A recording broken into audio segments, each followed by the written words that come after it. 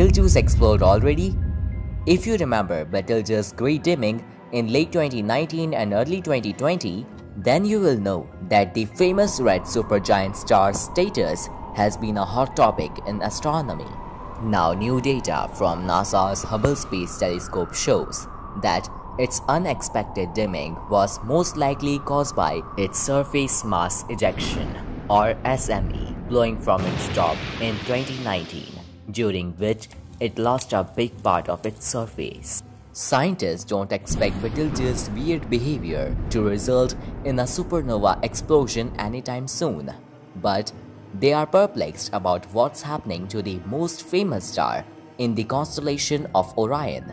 Our own star, the Sun, sometimes launches huge clouds of plasma into space called coronal mass ejections, or CMEs.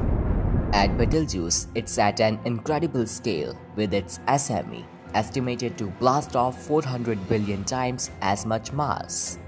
Scientists said they have never before seen a huge mass ejection of the surface of a star. We are left with something going on that we don't completely understand. It's a totally new phenomenon that they can observe directly and resolve surface details with Hubble. Betelgeuse continues doing some very unusual things right now.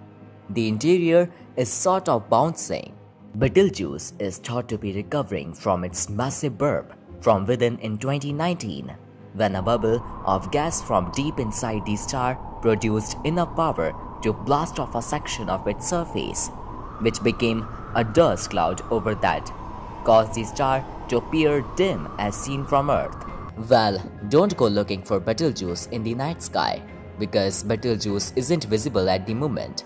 It's in the daytime sky during August, so even if it went supernova now, we wouldn't see much of it. So, should we worry about Betelgeuse Supernova? Will it be dangerous for Earth? Well, the answer is no. Betelgeuse is about 750 times the radius of our Sun and 530 light years away, which is well beyond the 50 light years danger zone for Earth.